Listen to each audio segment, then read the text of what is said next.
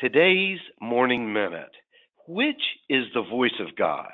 Is this the voice of God telling you, I am a loser, I'm stupid, I'm ugly, I am a failure, and everyone else is better than me? Is that the voice of God?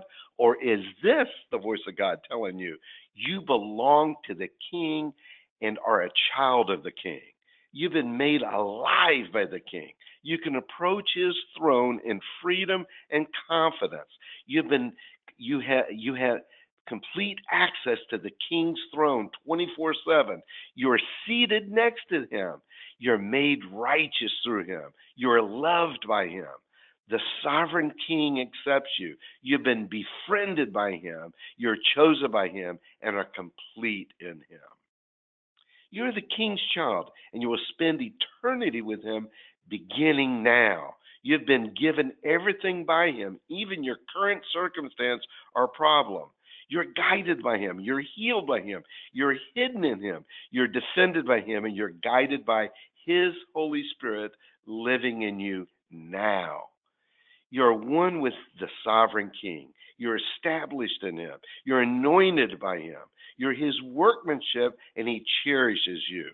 He bought you with his blood. You're buried and baptized in his death and raised with him in new life. You're made alive with the King.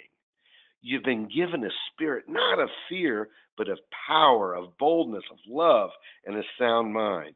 You cannot be separated from the King's love, which goes on forever. Nothing, nothing, nothing, nothing will separate you from his love for you. You're established in him. You're anointed by him.